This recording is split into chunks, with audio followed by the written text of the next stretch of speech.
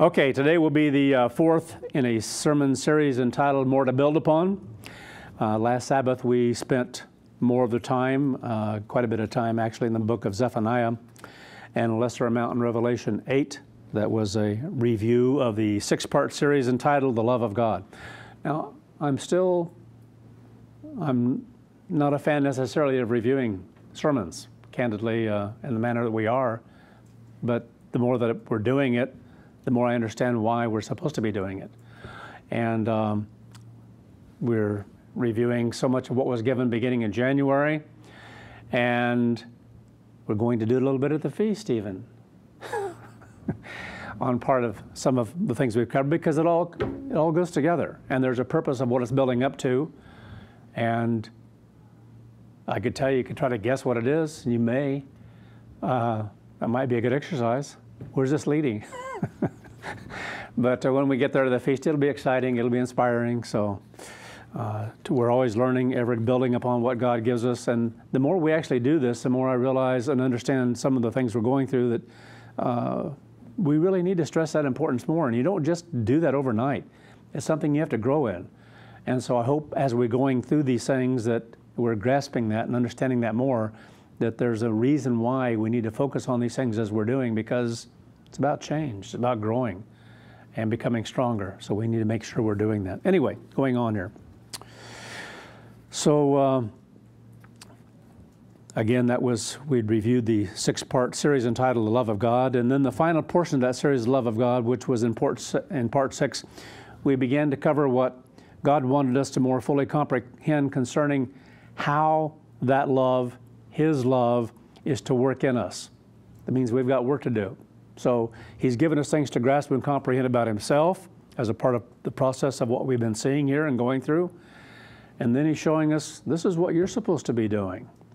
This is what you're supposed to be living. Me, us. And God is letting us know that we need to focus on that more, because we haven't done that well in the church through time. And of course, we're judged according to what we have at a particular time. But most assuredly, when Herbert Armstrong came along, when God began to build up to begin the Philadelphian era of the church, there was a push forward in ways that the church hadn't experienced in times, because the world didn't have radio, the world didn't have the printing press until the 1500s, 1400s, whatever, the beginning of that, and that was kind of archaic in that respect until it got better and better, and then communication got better, transportation got better, and brought us into his period of time. I remember going through the autobiography. He had two of them when it was all said and done. But when we were going through that, talking about the time when they got in this old vehicle to go west, they didn't have turnpikes, they didn't have interstate highways, they didn't have a lot of highways. Well, they didn't have any as a whole.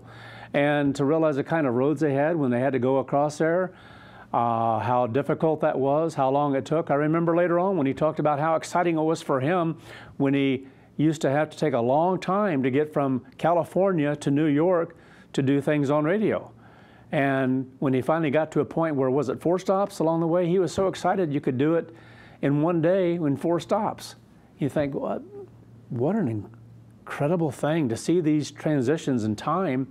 And even the church was called the Radio Church of God for a time. Radio was put in front of it because it was God's church, but showing how the gospel was going into the world in a very unique way. Technology, awesome. And he was moved by those things. He talked a lot about those kinds of things, of technology and the things he saw and how that was affecting the world and the build up to the end.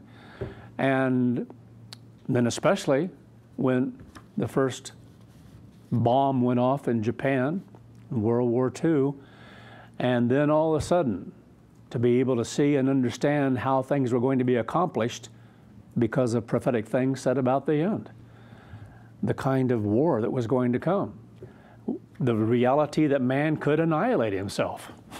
Before that, you couldn't see that, how mankind could really annihilate himself because of the kind of weaponry there was and so forth, and you can't do with that. You can't. Somebody's going to be left. And even then to think what kind of war that would have to be. But anyway, to see something like nuclear war then changed everything in his perspective. So we see how things have changed through time, what he went through, what he witnessed, what he saw. The things we've seen in the time of PKG have been astounding. Technology and how it's being used. And so,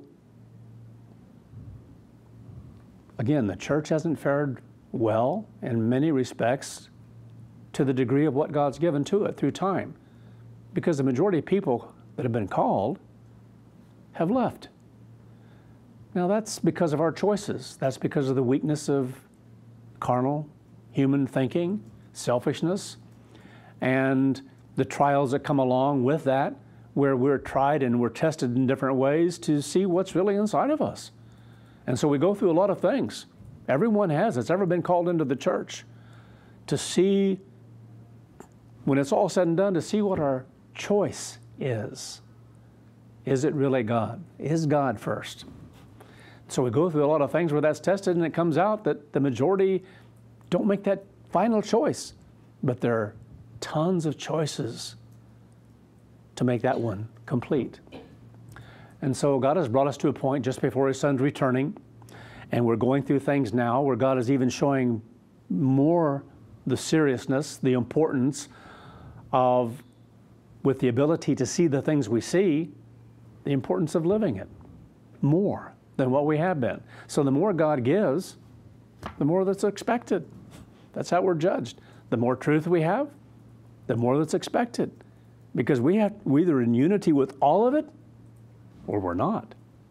So even when the 18 truths were given, 3 before that, 18 more during the time of Philadelphia, a lot of people disregarded it. A lot of people turned from it. A lot of people argued about it. A lot of people fought over it. A lot of people came into disagreement with it. A lot of ministers did. A lot of confusion throughout churches, throughout church areas, and in some cases people left by the hundreds and into the thousands, even before the apostasy. Incredible what we've gone through to learn what we need to learn, to see what we need to see. And so here we are, to me, in a very unique time, in a very unique way, seeing things that God desires that we have more within the church so that we can start there in the millennium. What we're to live, how we're to live it, how we're to live toward one another. So, ever learning, ever growing more. So, He showed us, we focused upon His love, agape, and then the importance in the series that followed, the importance of ourselves living that. Because it's not enough just to know the truth. We've got to live it. And that's a great truth, to understand God's kind of love. And that if we have the capacity to begin living it, to live it more and more in our life, that's what we're supposed to do. And to not do it, well, that's a sorting process then. So in part 6, we focused upon that which we are to more deeply grasp that's revealed in Passover. Now, I marvel at that. Every year, we go through Passover. We focus upon the Scriptures about Passover, specific ones especially, every year. And yet, as I go through them, I know, or have known, that there are things lacking in ability to comprehend what's being said there, in the sense of, either God's first and we're striving to live this, and we're putting that in the forefront, or something's lacking. That's why I think about 1 Corinthians there and what it says so often there about if we don't take it properly. And we'll come to that another time here. So let's just take a quick look at this again. John 13, things that Christ said, and what a marvel. To me, this is what, it's always so inspiring when you go through commanded assemblies, like this is a commanded assembly, not a holy day. The holy day starts at sundown on Passover. So when Passover's over, then the holy days begin, commanded assembly. But they all fit together in such an incredible way in the plan and the things that God has given us to see that plan. And here, Christ, on His last day, gives the church some of the most important things that have ever been given to mankind. To understand about him, how he was able to do the things he did was because God the Father was dwelling in him. And then he shared the reality, you can have this. This can be in you. This is what is supposed to be in you. And that's why he's dying. He's doing this on Passover. He's giving this information to us on Passover. That's when it's being revealed. And then, wow, I mean, it's a lot. It really is. But to live it, that's why we have to have God's Spirit. We can't do it by ourselves. John 13:33. Little children, yet a little while I'm with you. You will seek me, and as I said to the Jews, where I go, you cannot come. So now I say to you, I give you a new commandment. Incredible. Incredible that we're still building upon this to grasp and understand this deeply. What this is and what it's all about. A new commandment, that you love, in other words, that you love in the manner that I'm telling you, that's how that word's used in the Greek, that you love one another. As, so powerful, as I have loved you, in the manner that I have loved you, so that, or in order that you love one another. By this, all will know that you're my disciples if you have love, agape, one to another. And so we come back to the thing is, as I have loved you. He's getting ready to die. He's getting ready to die for all mankind. And as each one is called, he died for each one. So we could have our sins forgiven us, became our Passover, was the Passover lamb, his purpose for coming, being born, the pinnacle of God's plan and purpose, everything built upon him. Awesome. The Son of God, the only literal, in the sense of born from God the Father of a woman. Had to be physical, but had to have a mind that was unique above all others that have ever lived. The mind of God. Incredible. The Word made flesh. Then 1 John chapter 2. John just later on in life, God gave him these things to understand more deeply. He didn't understand all this in the beginning. He wrote about these things, and as time went on, God gave him more because, you know, everyone fits in the temple in a unique way. And John fit in a unique way in the things that God gave him to teach others. He saw and understood things because this is what was given to him to see, to share in a unique way. And so was able to build upon those things that were written about, like in John 13 here, and expounded upon them more later on in life, after a lot of the other apostles had already been killed. Chapter 2, verse 1, my little children. That's how he started John 13, or Christ did. But now he's doing this. He's saying these things. He's been out there for a long time, working with the church for a long time, getting closer to the end of his age, his life, I should say. I write these things to you so that you not sin. That if anyone does sin, and so we know this, we learn this, that's our nature, human nature, we're going to sin. But we're to grow, and we're to learn to conquer the weaknesses and the faults we have, and that sin becomes less and less. And candidly, the things we start out with physical things, work on the Sabbath, not work on the Sabbath. Then later on, we learn about the spirit of the Sabbath, and then there are things that we're always learning and growing in concerning how to keep the Sabbath before God, how to honor God in our lives. And so it is with all the commandments. But we tend to begin with, in a very physical way, with the commandments. That's the way it is. Then we learn later on the spirit of them more and more and more because of growth. So again, here the desire is we not sin, and as we grow, we learn not to sin. We don't do the same things we did when we were called. It's just the way it is. Still have the same nature, many of the same carnal weaknesses, but we're learning to fight them on a spiritual plane, and things in the mind that we begin to see in our thinking that's wrong, that in the beginning we couldn't see those things. We did things, we didn't understand the process. We didn't understand the power of our thinking and how that has to change. Anyway, we grew in that. My little children, I write these things to you that you not sin, that if anyone does sin, which we do, we have an advocate. This word parakletos, which means helper, called to one's aid. That's why in John 14, the word is used. It's only 2 places it's used, where it talks about the Holy Spirit being a parakletos, our helper, our aid. We need God's Spirit. Christ died so that we could receive that Spirit into our life, so we can be forgiven of sin and have that. Now we have an advocate in an awesome way, not just our Passover, but our high priest.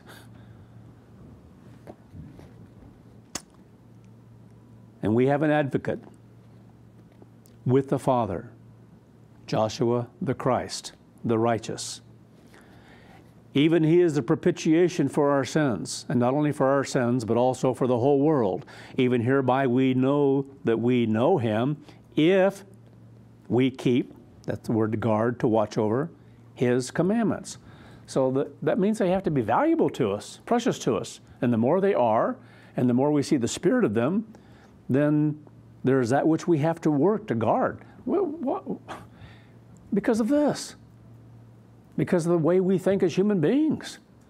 And so we have to nurture that which God gives to us. We have to guard and protect it in our minds and our being. We don't want, in other words, you don't want to lose it. The majority of people that have ever been called have lost it. Lost it. Chapter 2, verse 4. Whoever says, I know him, and does not keep his commandments is a liar, and the truth is not in them. So we grow in this. We learn what this is talking about, living the truth that God gives us. We're judged according to what we know and what we see. And we're to pray about those things. We want to do what's right before God. We want to honor him. And so we recognize the importance of living what he gives to us. But if we don't, if we're not striving to do that, then we're a liar. That's what John is telling us. That's what Christ is telling us. That's what God tells us. Anyway, and the truth is not in them. And this has happened so much within the church, over and over and over again, by choices people make. But whoever keeps his word, truly in them is the love, agape, of God perfected.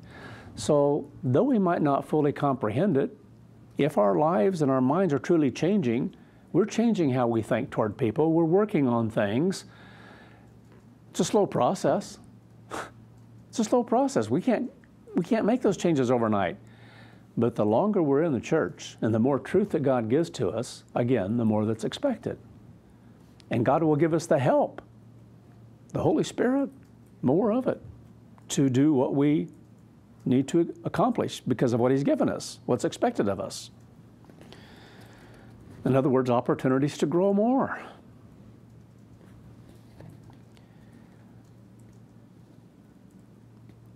So in them truly is the love of God perfected. By this we know that we are in him. Whoever says that they abide in him ought themselves also to walk. Now here's what gives us its punch. Here's what we need to grasp a hold of more deeply. Now I can say this in ways that only I can comprehend in my own mind, but to share with you, I haven't fully understood these things through time about what this is saying here, about the importance of recognizing that it's about Christ and the fact that he gave his life, that is the kind of love that is talking about here, a willingness to do that in order to love others. And so we have to then, by understanding that more deeply, as we grow, to recognize or to say or to question, how do I love others within the church? Is it like this? Is it to that extent that we're really to fight to that point in our lives? That's really pretty powerful when you see it in the light that is given there. Whoever says they abide in him, everyone who's ever been called, who's attended Sabbath services through time, who later turned away, they would have thought they're fully in the church. They go to Sabbath services, they keep the holy days, they don't work on the Sabbath, believing they're part of the church. But at some point, something happens. Something changes, as too often. Whoever says they abide in him ought themselves also to walk. It's expected. It's the way we should be. So the more we see this, the more we grasp what's being said here, the more we're able to grab hold of it and really see it more deeply, the more we better be doing this. That's what we're being shown. We better not have any conflict at this Feast of Tabernacles with anyone else in God's church. We have grown to a point where we should be able to see that it's inexcusable, can't be allowed, it can't exist. And if it does, shame on the person through whom it comes. Because every Feast of Tabernacles, we have conflict in God's church where people get into spats, arguments, hurt feelings. Well, they said this or they did that. Not looking at oneself and saying, well, what's wrong with you? Is there something perhaps wrong in your mind? Where's your sacrifice? What are you willing to pass over yourself in order to love that person? That you would rather hold on to something against them. You'd rather have these feelings toward them that you have been wronged, that you've been so wronged that you're justified in how you're talking to them, or how you think about them, or the things you said to them because of those feelings. I hope we understand by this time, those things are just wrong. Where is the sacrifice? Where is God's love? That's the question that has to be asked. Because Christ is willing to die. Think of the people who spit on him. Think of the people who whipped him, beat him, ripped the flesh off his body, and he died for them. He had something to say if he wanted to. He could have, with great power, destroyed every one of them. But he didn't misuse that power because he knew his purpose. Could have had legions of angels that were there. Didn't choose to use that power in that way. Instead, did what we should all do. Take whatever it is and hope that in time, because for them, their time, he knew when that time would be, great white throne. They're going to, as a whole, whistle a different tune when they see what God has done and they're resurrected. Can you imagine being one of those who had the cat o' nine tails? And here he is, the means by which you can be forgiven of your sins and be a part of God's family? You think when their eyes are open and they see what they have done to the Christ, that there aren't going to be those who are moved by that? Can't imagine.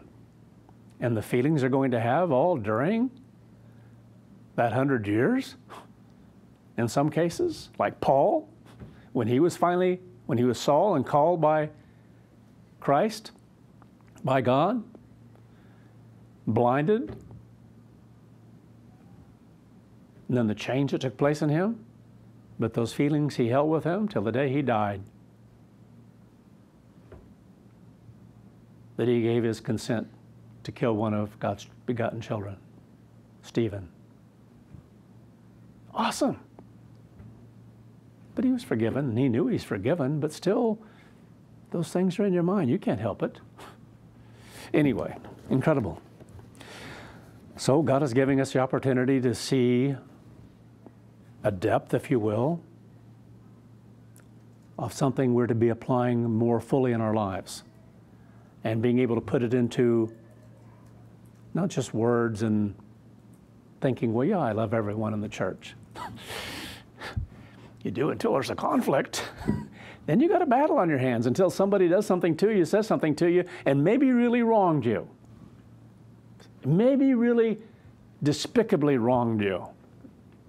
Now, you hope, being in God's church, that they're going to get a hold of themselves in time, and hopefully it's not too long, because it's not like Christ looking upon those. He said, Father, forgive them. They don't know what they're doing. It wasn't their time. He knew that. Simple, easy. That's why it should be easy for us to deal with people in the world. It's not their time yet. We may get frustrated. I do a lot of times, driving up and down the highway and seeing the stupid things people do. Like one guy today. The lights turn for me to turn onto the road.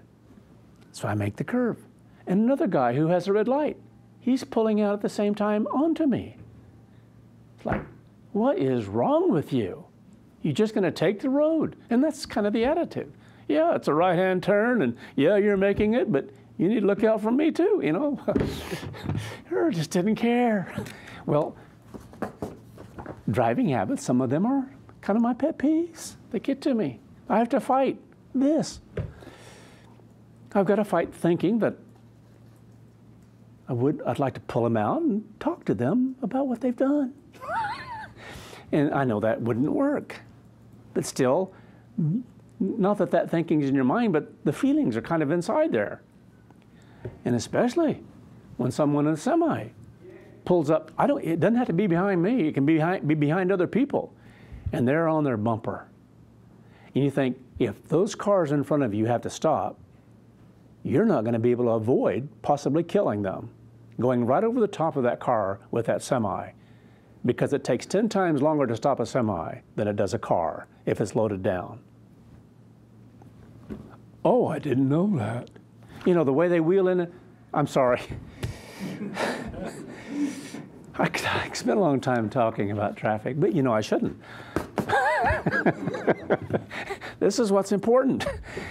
But it shows the battle that can be there in our minds. But when it's someone in God's church, it becomes so much more important, because we're all God's children.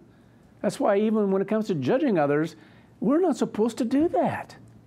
Now, we might have to judge situations if it's our duty and our responsibility, and if we know of something, it becomes automatically our responsibility. Wife and I were talking about someone here just recently that knew of something, that someone was committing adultery, but wouldn't say anything to anyone. Yeah. Someone's committing adultery, but I can't say, I'm not going to say anything, because you might lose a friendship. Lose a friendship? You're going to lose a lot more than that if they don't stop doing that, and they're supposed to be in the church too. And you're not going to go to them alone? Well, it automatically became, if you can't judge, adultery's wrong. I love my brother. I'm told I'm supposed to do something about that. What is that? Anyway, it should be automatic in our thinking. Should go to them and tell them, hey, I'm concerned for what you're doing here, and I know it, I have knowledge of it, and what you're doing is wrong. So it's like, and then if they don't hear you, you know what you're supposed to do? Go to the ministry. Because what do you want out of all this? Afraid to lose a friend who eventually did leave the church, was put out of the church for that very thing? Or do you want to see them saved? Because this is, when it's down this far and they've gone that far, for someone to repent at that point, pretty tough. Pretty tough by that time. But if there is any hope, should strive to do it. Anyway, how much do we love our brother? What are we willing to suffer for them? Sometimes people don't want to suffer too much. They'd rather blow off their indignation, their unhappiness, and even talk to others about how someone mistreated them. Beat the drum. Make it bigger than what it really was. Anyway, should never, never, never, never, never happen in God's church.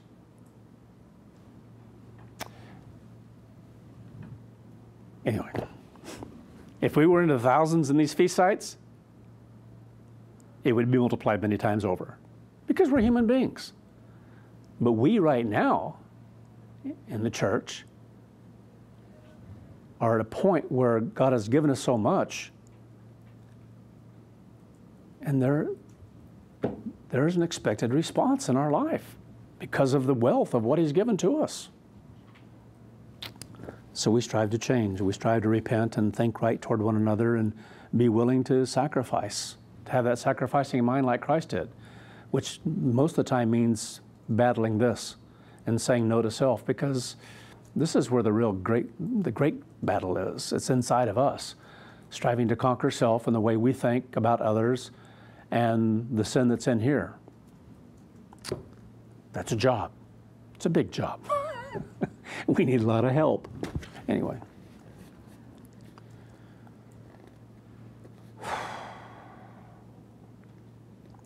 Whosoever says they abide in Him ought themselves to walk, even as He walked.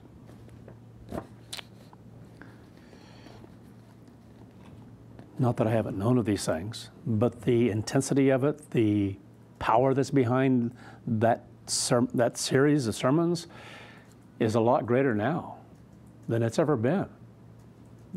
I know that.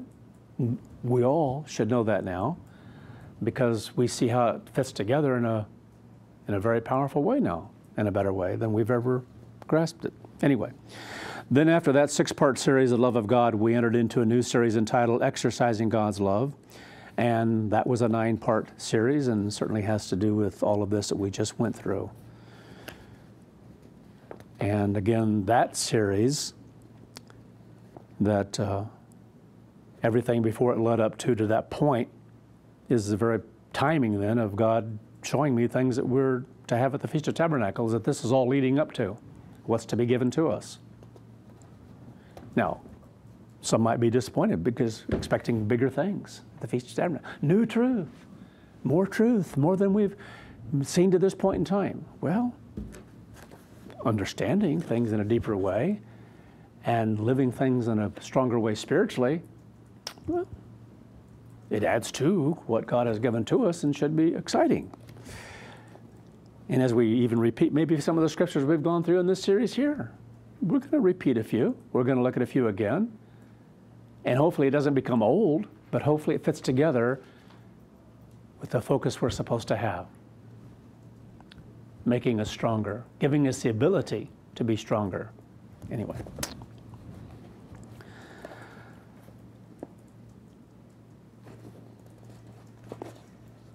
Trying to figure what all to go through in this. Anyway, I'll just read some of my notes that I have here again. So this series was of such importance and everything that led up to it this year that, again, we needed to review it all in this series here, more to build upon. And that's what God is showing us. These things are exceedingly important to Him. That's why we're going through this, because they're to be exceedingly important to us. So if we can grasp how we're fed, if we grasp how God leads us, especially when there's something that started in January all the way up to now and leading to the feast, and actually reviewing certain things, that shows the importance to God. Because if I had my choice, I wouldn't have done this. I'll be honest, I wouldn't have done it.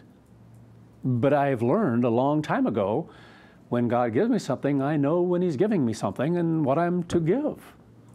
Because I don't rely on myself, what I think we need, like we used to, or what we used to be taught at certain periods of time in Laodicea in the church. We'd come together and it's like, well, you should have so many child ring sermons in the year. You should have so many husband and wife marital sermons in the year. You should have this and this and this about this subject matter, and plan them out months in advance.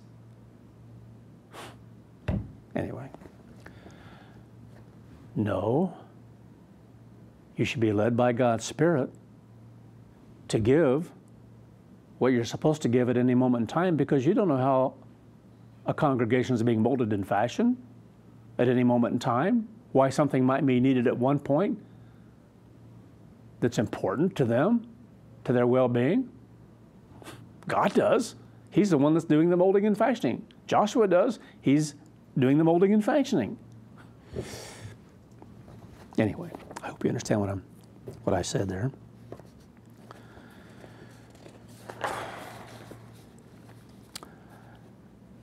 So we're going to go and review of that 9-part series entitled Exercising God's Spirit. It began by focusing on some of the verses that have been misunderstood and even misapplied in the past. So we went through some of that. Again, 1 John 2 and verse 9. And we're repeating some of this because some things are going to be added. 1 John 2 and verse 9. Whoever says they are in the light and hates their brother is in darkness even until now. So these are, a lot of times people will read this, or it'll have been given in times past, and it's like, no one hates their brother. We don't hate anyone. That's a harsh word. Yeah, it is. But the reality is that's been done a lot in the church. But that's not what this is talking about. So as it was pointed out, this is a distorted, misapplied translation. And again, the word has nothing to do with the concept of hate in what's being said here. And by the fact that it was translated in this matter, it's caused confusion at times with people in the church and people within the ministry.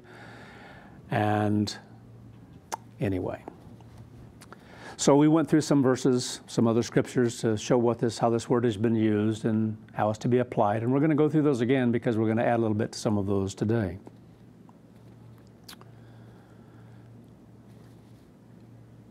After Christ gave the parable of a certain man who prepared a great dinner and then sought to invite many guests to it, then they all began to make excuse of why they couldn't come. And again, you remember some of those in Luke 14, so we're going to go back there. Luke 14. Now this becomes more important to us again because of the timing. And so much of this specific parable really is about the end here. Now there are things to learn from it for all ages. I think of the messages to all 7 church eras. They're really for the entire church at any time. The only thing is by the time the message to Ephesus was given, Ephesus was about over. It was toward the end. So, but still what was said there is for everyone of any age, of any period of time, to be cognizant of as far as the church is concerned and what we're to be on guard against. Just like being lukewarm, anybody could have read that in Thyatira or whatever period of time, and what's said there, you sure don't want that to happen in your life. Should be hot and on fire for God's way of life, and definitely not cold, because that means you're turning against it. But to be in the middle is not acceptable. So things like that have been good for all ages who've had the ability to have those scriptures before them, to go through them, to learn from it. And so it is with us here. Luke 14, verse 16, but it's more specific. And those eras were more specific about specific trends and thinking at that time. And here, it's more about the end time. Though these things have happened to people through time. Anyway, then he said to him, a certain man planned a great dinner and invited many. Then sent his servants at the time for the dinner to tell those who were invited, come, for all is now ready. Now, what an incredible thing. This is about our calling. It's about what God has done with those whom he's drawn. And then to understand that the majority have left through time, speaking specifically of the church over the past 2,000 years, it's mind-boggling. It's astounding. Then he sent his servants at the time for the dinner to tell those who were invited, come, for it's all ready. It's now ready. The time is here. But all of them with one began to make excuses. Now, the thing about this is this applies to everyone, because reality is this is what happens to people once they're called. What takes place? Someone's invited. They were invited at a specific moment in time. Then later on, to be told everything is now readied, well, that's from point A to point B, from the point of being called to the point of dying. And so those who didn't remain to be made ready as a part of the 144,000 certainly failed in some of these specific areas then that are going to be addressed here, because these are the things that have affected people, and people have turned from God, turned away from their invitation, the calling that they received from God Almighty. But all of them as one. In other words, this is what they did. As if they had talked to each other as one, began to complain in a different way, but making an excuse why they couldn't be there. Began to make excuses. And the first said to him, I purchased a piece of ground, and I must go see it. I ask you to have me excused. Well, it isn't that this specific thing took place in this manner, but it's to learn from what's being said here. What is it about? What are the kinds of things that people have begun to turn away from God within the church over the past 2,000 years? Well, for a lot, it's been physical pursuits. Certain point, things became more important in their physical aspect of looking at life and looking at their life and where their focus began to be rather than on God and His calling. They began to change in their thinking. So yes, made excuse of why they couldn't yield, couldn't do the things of their calling, why something else became more important. Well, what was it? Well, for some it might be that, well, he hasn't returned yet. I better start focusing on other things. Better start whatever that might be. Think those things have happened? Well, we're all hit with some of those at different times. I don't care what period of the time of the church you lived in, because you know what? As a whole, everyone has looked to the time Christ is coming. No one in the church ever grasped and comprehended that it wasn't going to happen. Like in Ephesus, they didn't know it wouldn't happen for 1900 years. What would that do if people knew that? There had been more who had left earlier on. That's just the reality of life. But if you have something in your mind, even physically, then you can begin to learn the spirit of it even more so, that regardless of the timing, it's what's up here and what you're living that's all about. And God's kingdom will be here. God's kingdom will be established. And you have to live what you're living regardless. Anyway, sometimes people do it for the wrong reason, like 2012. That was given there for a good reason, and even as an example that we can learn from, that will be used in the future.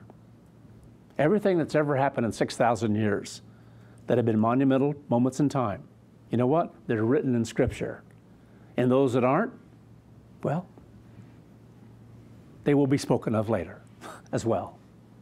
Things that happened during the time of Herbert Armstrong, certain peaks. What do we go to oftentimes?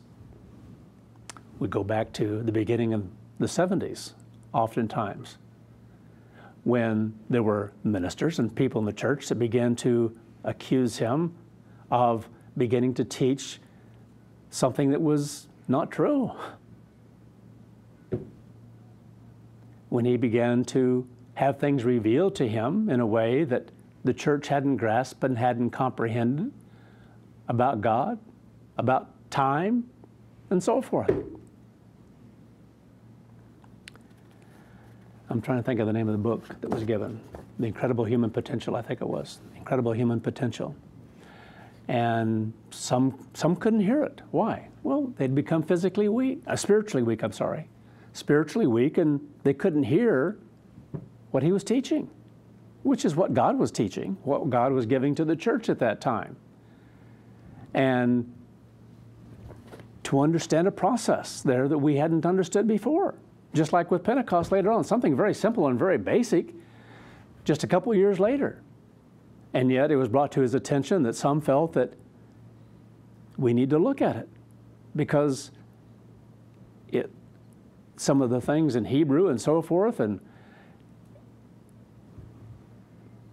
Is it on a Sunday instead of a Monday? Now, if something's ever changed in the church when it has to do with truth that is believed to be truth, and you find out later on that wasn't true, that shatters some people's thinking. They can't take it. Like makeup. Something as puny as some makeup. And you take that to the level, to the degree that one does, and not even understanding that was just strictly an administrative thing, but some tied it into Scripture. Because Jezebel wore makeup. And so, if Jezebel wore makeup, no one should ever, ever, ever. She wore a dress too. She wore clothes. You know, it's like some of this, anyway, I don't want to get into it. But so sometimes the thinking and the conclusions that are drawn are for the wrong reason. And so we grow spiritually and we learn those things because God's teaching us. He wants us to know how to think. And He wants us to get rid of the thinking that's not sound, the thinking that isn't good in judgment. And He teaches us how to judge, how to think. What an awesome thing. And so we go through, so again, those heights, those things that have happened through time that we go back to and look at because of what we can learn from it. And so 2012 is one. Coming back to that. There are people who did it for the wrong reasons. People who focused upon it for the wrong reasons. And the response to it. Hope you understand what I'm saying. But we either learned through that entire period, even in judgment, or we didn't.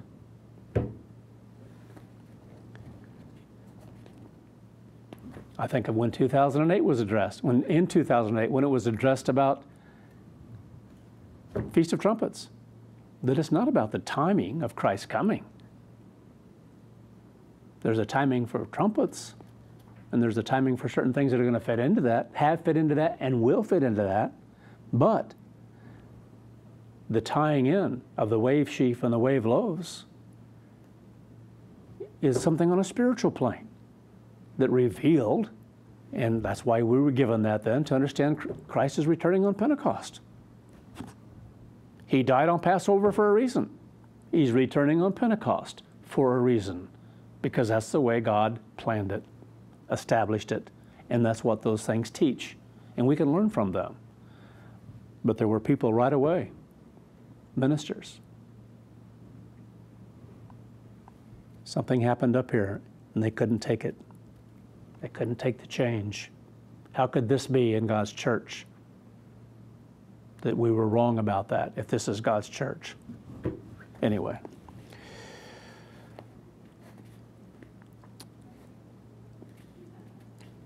So,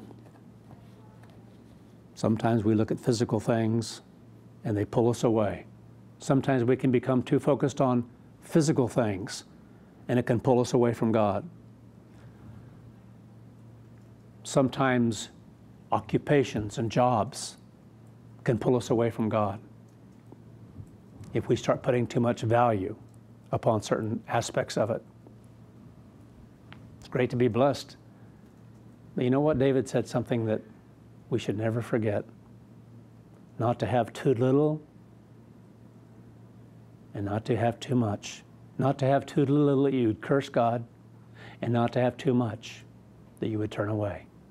Because wealth, things that are physical, can pull people away from God. We can begin to see ourselves and build up ourselves, and I hope you understand what I'm saying in those things. And so this is that first example then. Began to make an excuse, wanted to go out and look at a piece of ground that he had purchased. Showing just how foolish turning away from God would be, to be invited to something so incredible, so what we've been invited to, what He's called us to, and then for something physical, this temporary, when everything belongs to God in the first place, that we should let that pull us away from God? It's insanity. It's unsoundness of mind. Well, weakness of spirit, because somewhere along the line, individuals began to become weak and begin to turn to something they shouldn't have turned to, because that can pull people away from God if it becomes more important. Then another said, I purchased 5 yoke of oxen, and I'm going to try them out. I ask you to have me excused. So physical things, I already mentioned them, and they're kind of they work together sometimes like this, but you know, things about work, whatever, a job, things that can, whatever it might be, that can pull people away. Becomes more important. Still another said, I married a wife and therefore I cannot come. Well, what's wrong with marrying a wife? What's wrong with marrying a husband? What's wrong with marrying? Well, isn't that sad that today, anyway,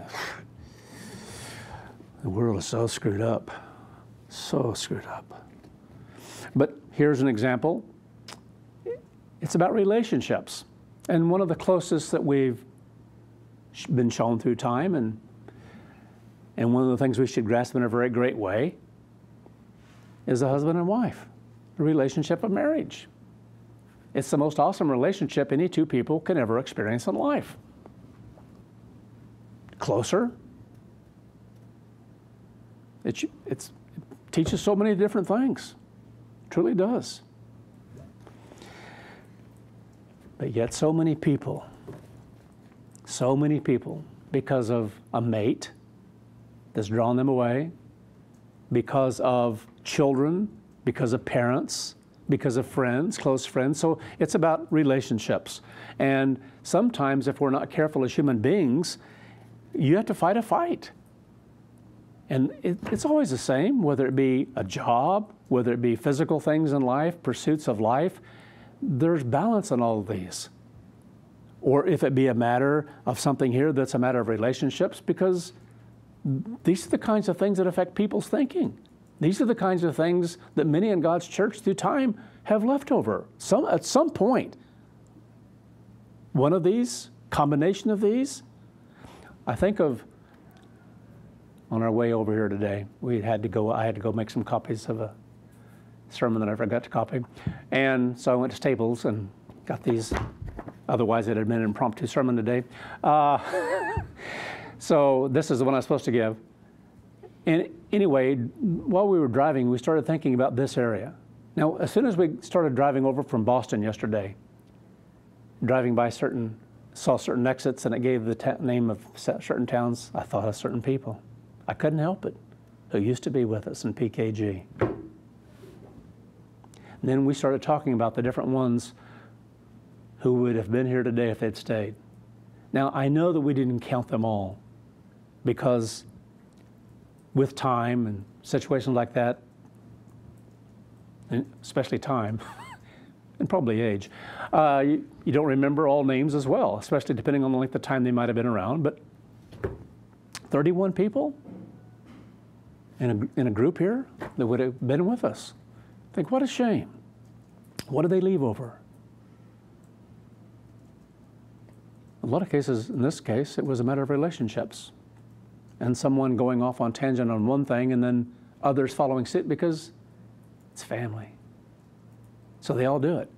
I remember as soon as the apostasy happened, a lot of people started making decisions about where they were going to go, what group they were going to be with, because of close friendships or family. That is not a reason to make such profound choices in one's life. To not perhaps be able to judge things clearly and correctly, if things are being done in a way that's not of God, that should have revealed this is not of God. Where do you take a stand? It should be on conviction of what you believe. It should be on conviction of what is true.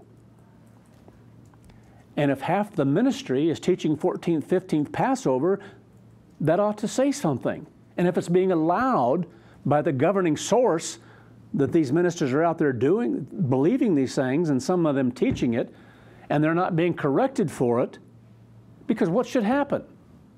They should be put out in a second.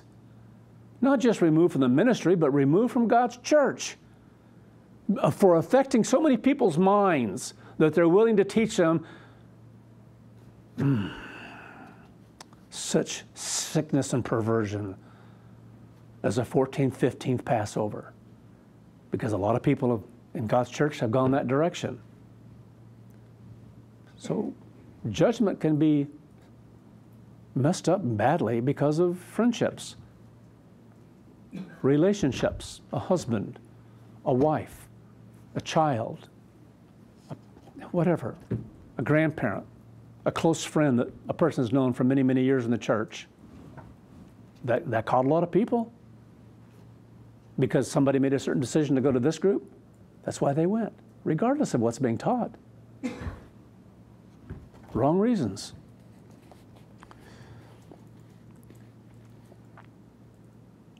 Anyway, so that's what these things are covering, things that have happened to us in the church through time, over the past 2,000 years, reasons people have turned away from God because it wasn't about God. See, it reveals whether God's being placed first in a person's life. Is God first? Is the truth first? Do we hold on to it and guard it with all of our being, with what we know, what we see?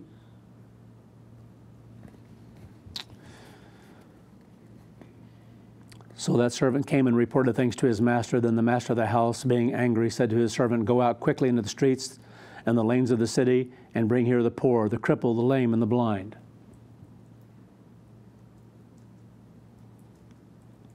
People who are willing to listen. People who are not caught up in haughtiness and pride.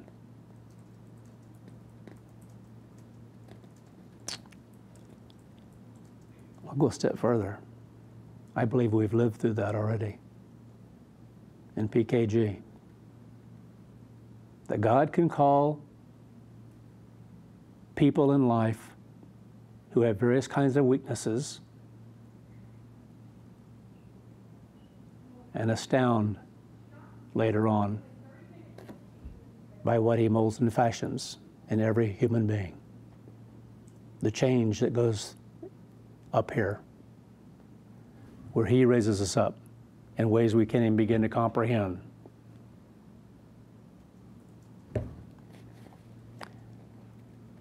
And the servant said, "Master, it's done as you commanded, and still there's room." So the master said to the servant, "Go out into the highways and the hedges and compel them to come in, that my house may be filled." I believe that's been fulfilled too, literally, during the time of PKG.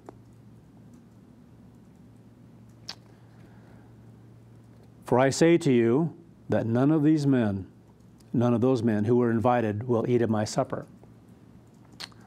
So there are people in time, like in 2008, God said He wasn't going to work with them. And some of it wasn't manifested for 4 years, 5 years, whatever it might be, but He manifested it and made it clear. And all those 31 that should be here today, could have been here today, what they gave up. I think of the reasons, some of the cases, of situations, and I think, so puny, so don't understand the value of what we were given. Where do you go from the truth? What do you do? When you once convicted, went into the water, came back up to walk in newness of life, and you saw things you couldn't see before. So how should that turn out when it's all said and done? To turn against Christ, to turn against God, to turn against something so awesomely valuable that Christ was willing to die for. Anyway. So none of those will be invited to my supper. What's that all about?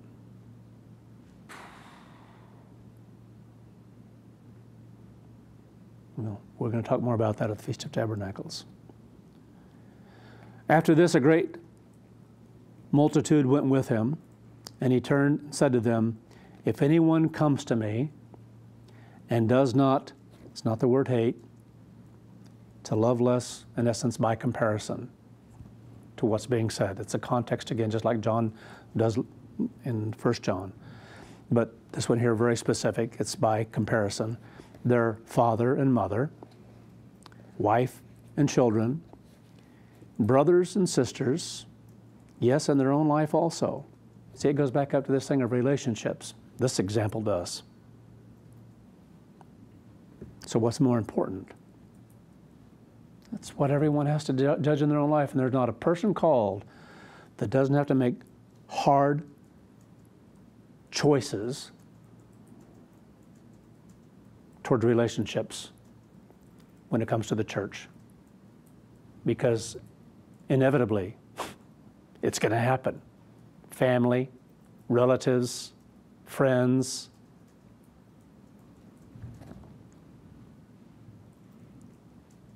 They don't like what happened to you. They don't agree with what you do. And that affects relationships. And if God's first, He'll deal with it accordingly. Always. Always. If not, which happens a lot,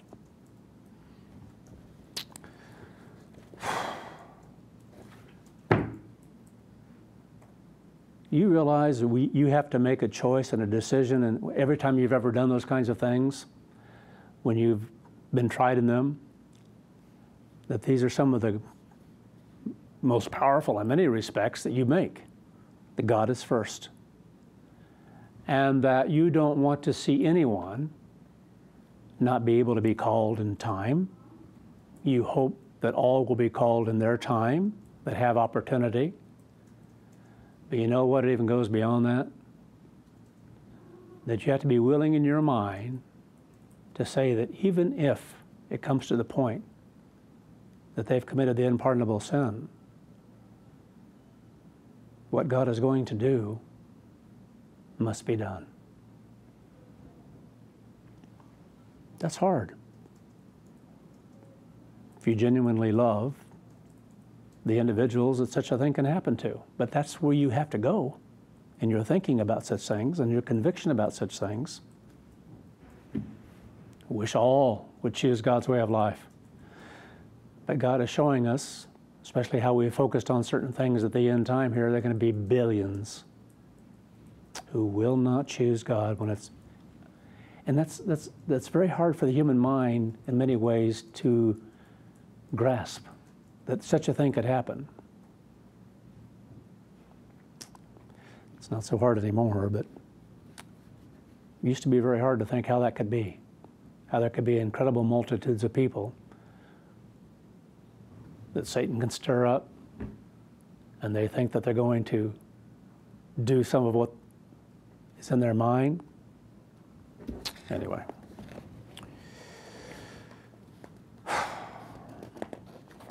Choices, choices, choices. And they're not small.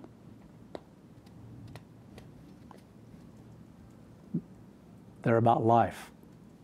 Whether we're going to have it or possibly not. That this is all it's about. Or a little bit later on.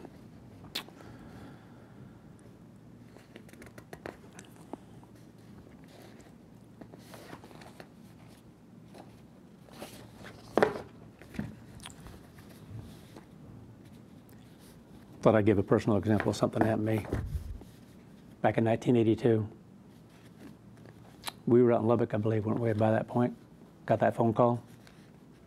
Yeah. Dad gave me a call and told me that he wanted to tell me before anyone else told me. He said, we kept the feast in Branson, Missouri. Branson, Missouri? There's no feast site in Branson, Missouri for the Worldwide Church of God. There was one in what's that place called? Oh, the Ozarks, but not Branson.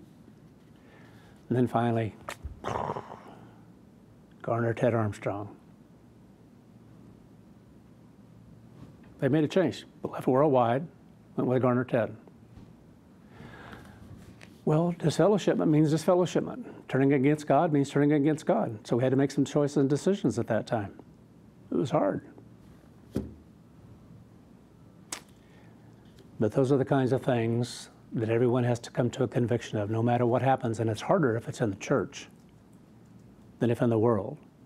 Because in the world, your hope is then in the great white throne. Or maybe the millennium, in many cases. But it's all a matter of God's time, because God knows the best time for us to have the potential for being saved, if you will, for making the right choices. And so that's where we place our trust. One of the series of sermons that preceded all this, in essence, place your trust in God. So we know that God knows the best. We are convicted that we know God knows the best. But when someone is given this opportunity to be begotten of God's Holy Spirit and be in the church, and then to turn against that, to turn against the truth that one is given because of whatever the reasons might be, well, God is showing us more and more right now as we get closer to Christ's coming that that's more than what we've grasped in times past. The accountability for our choices and what that means.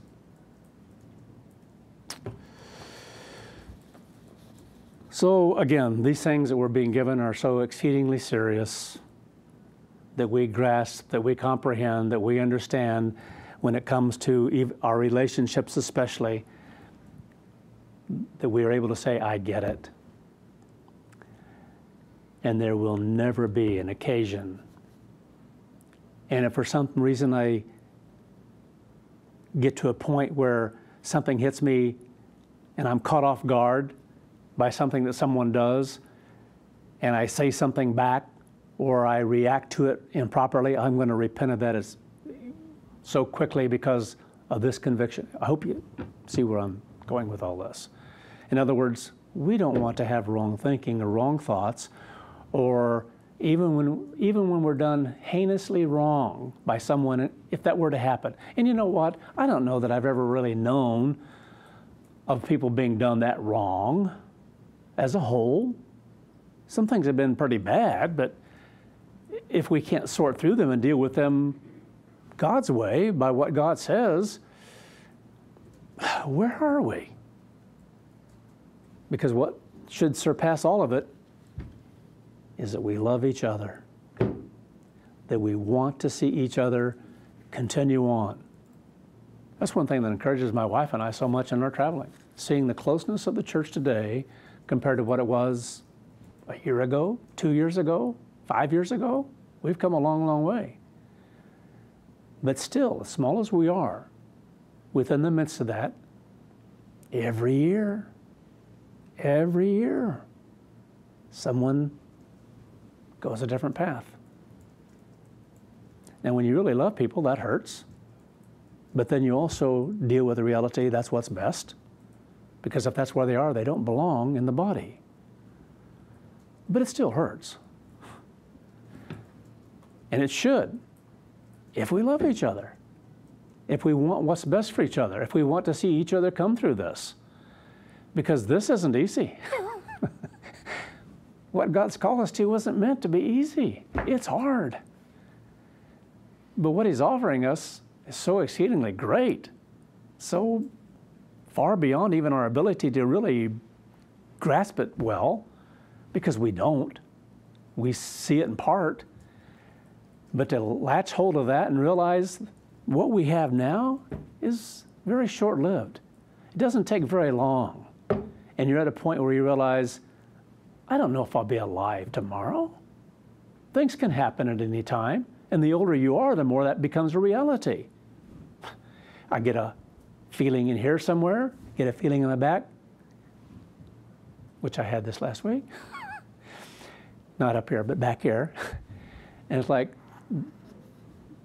been told this could be heart-related. Well, if it is, it is. And if something can be done, fine. And if not, we're in God's hands. It's in God's timing. That's the way it is. You're not going to change that. We all get old, and as a whole, for 6,000 years, you know what? Everybody's died. It's just a part of the process. It's a reality of life. But it does go by so quickly. You look back and you wonder where, it's like, when you're younger, you don't think this is ever going to happen. It happens. And it's good because there's things that you learn, you grow in, you see that you didn't see in the same way before, and that's a part of the process that God has given to us. But to think that we can live forever and not in a weak physical body to where you have aches and pains, I like that a lot. But we don't comprehend that fully, but that's what God promises, and that's what we hold on to. That's our hope, and we believe it with all of our being. We know it's true. So how can we compare that with anything that's so short-lived? But how we use our time while we have it, well, that's what's important. That's what it all boils down to, especially when we've been given the ability to see and understand things that otherwise we couldn't. So going back to that story I told you about in 1982, that was hard. And yet, there was no question, and that's what everybody has to decide. What do you do in those cases? God is first. And if God says no fellowship, there's no fellowship. You can't on a spiritual plane anymore. Now, as time goes on, some cases many years, if they have that much time, there can be a bit of a physical relationship.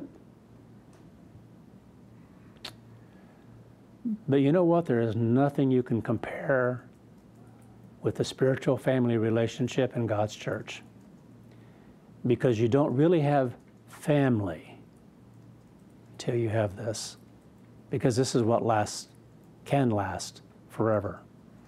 The physical can't. Not just because it's physical. And it isn't close to what God offers us in the church, in His family. Hope we are learning those things and understand those things and are convicted of those things. The other things we learn from, we grow from, and they're important, but not nearly as important as what God offers us and puts in front of us.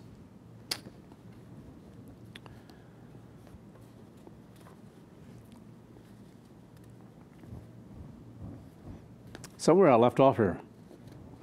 Anyway, it's about this comparison here then of loving less and what it means here. So again, just a reminder of those particular scriptures here in 1 John. I don't think I went through 1 John 2 verse 9 yet, did I? Where it says, whoever says they're in the light and hates, in other words, in the manner that John was saying, their brother is in darkness even until now. So if we understand what's being said here, if we're not willing to sacrifice, if we're not willing to love the way God says, and sacrifice up here in order to love someone else, in order to want what's best for them, there's the darkness there that has to be gotten rid of. And that's where repentance comes in. If we want to be in the light, so much of that has to do then with how we think toward one another. And if we see that there's something wrong there in our thinking toward anyone, then repentance is an absolute must, because we're sinning. And God wants us to get past that type of sin. If you hear what I'm saying. So we can't now, especially, love anyone less than what God has shown us here. He's given us more to see, to understand. And so now we have to measure ourselves by this, by what God is showing us in a way that is good and exciting and inspiring to see that level of that kind of love that God, because He's saying you can have more agape than before. You can experience more of His kind of love than before. And that, a lot of that has to do just with repenting. Perhaps the things in the past we didn't realize we should have repented of. Repenting of those, and if it ever pops up at any point in time, that we repent of it quickly so that we can be at one with God and one with His Son, and at one with everyone within the body of Christ, in spirit and in truth. So pretty strong language here, and that's the point of it all, is to come to see this.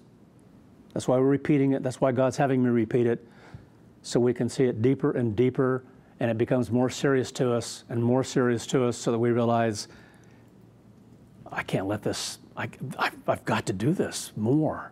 I've got to apply myself more. Verse 10. Whoever it is who loves their brother abides in the light in this manner, in the right way, sacrificing, willing to sacrifice, is in the light. So when we're not in the light and we've done something wrong, we're in darkness, we have to repent of that. Now we're given the ability to do that in a better way than before, to see it more clearly, to see it more quickly. And there is no stumbling or offense committed, if you will, in them. Powerful words. Verse 11. But whoever loves less their brother is in darkness, by what John is saying here, by what we're being told, and walks in darkness and does not know where they're going because the darkness has blinded their eyes. I've seen this happen to so many people, that this is what takes place in times in relationships, and it could go so far that can't see and can't even see the truth anymore.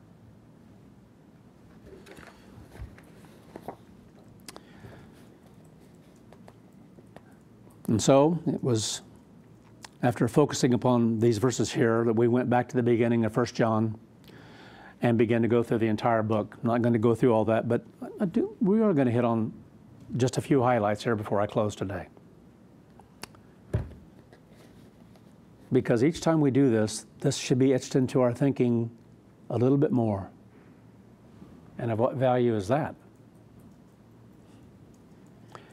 1 John 1, verse 1.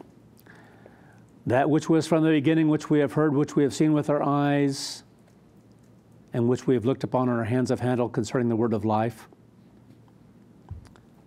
The life was manifested, and we have seen and bear witness and declare to you that eternal life,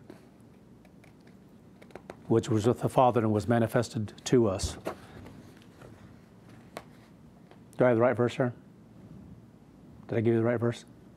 Okay, because it looked like some were looking around. That which we have seen and heard, and we declare to you, that you may have fellowship with us, for truly our fellowship is with the Father and with His Son, Joshua the Christ. So, again here, this is to understand these things on a spiritual plane, to understand what He's saying is what we're to understand within the body, within the church, toward one another. It's about fellowship, because it's spiritual. We don't see God. We don't see Christ physically. We don't have to. It's a spiritual thing. But we see them. We see that way of life and that thinking and that mind. And that's what draws us closer to them through the truth that we're given.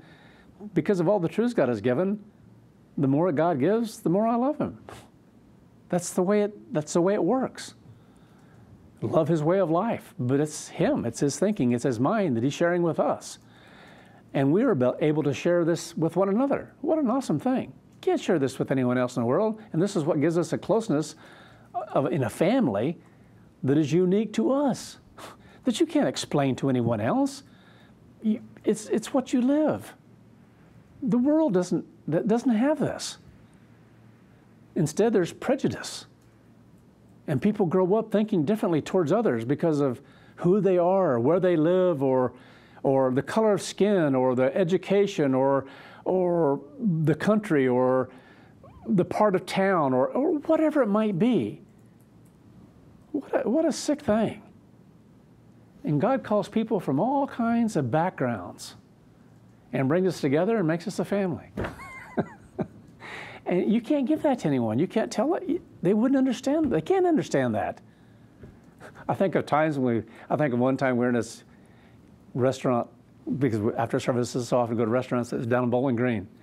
And we had this huge, long table, and every background, age of people that were there. And it was like being at the Feast of Tabernacles. You know how we are when we start talking. And there were people coming by and wondering, because it puzzled them. What they think it was? A wedding? A wedding? Is this a wedding? And you know each other because of? No, we're in the same church. How do you tell them that? You know, we're a family. And somebody asks, "Are you family?" Yes, we're a family. You won't understand that. But anyway. And it's like, you can laugh about those kinds of things because it's like they're puzzled. They don't see anything like that. Because there are certain things you can't they're just out there. And they see that closeness that, anyway. It's like people at the Feast of Tabernacles, so often you say when there'd be thousands come into an area and really like those people, and people they would be so excited to see us back in different areas. And billboard, of course they like the money too.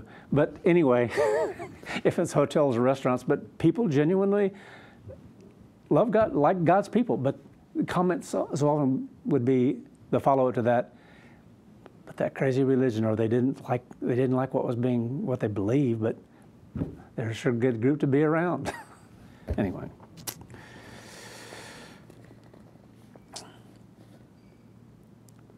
Verse 4. Then these things we write to you so that your joy might be full. This is the message which we heard from him and declare to you, that God is light and in him is no darkness at all. And what's the whole point of that for saying this? This is what we're to be like. That's what he's saying. That's what we're being shown. We're to be the same way. When you talk about a fellowship, when you talk about the way God has loved us, that's why we had that series. When you think about what Christ did, that kind of love, a sacrifice, and that we're supposed to, because we're to do the same thing, and to not do the same thing makes us a liar. Those are pretty strong things. To be in darkness if we don't do the same things, if we're not willing to sacrifice for one another, to love each other. If we say that we have fellowship with him and walk in darkness, and this is, it gets into, this is the darkness he's talking about, is relationships within the church, within the body. He says, if we walk in darkness, we lie and are not doing the truth. But if we walk in the light as he is in the light, we have fellowship one with another. Now see, those words ought to jump out and grab hold of us in a deeper way than they have even in the past, if we understand what God has given to us as a family. He's given us one another. And we have this fellowship because of that fellowship with him. And the blood of Joshua the Christ, his son, is cleansing us from all sin. That's always there. Because we're always repenting. I've had to repent today. Have you? Human nature. Things that come in here. The guy that comes out on the road. Anyway.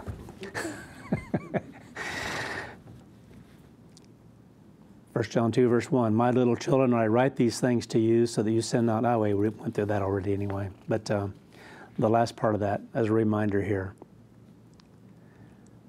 Because as was said in that particular series of sermon, this is the key to it all. Whoever says that they abide in him ought themselves to walk, even as he walked. So, how much are we willing to sacrifice to love each other, to not mar the Feast of Tabernacles, to not mar anything at any time within the church because of something someone has done that we think has hurt us? Anyway, with that, we'll stop for today and continue on next Sabbath to part 5.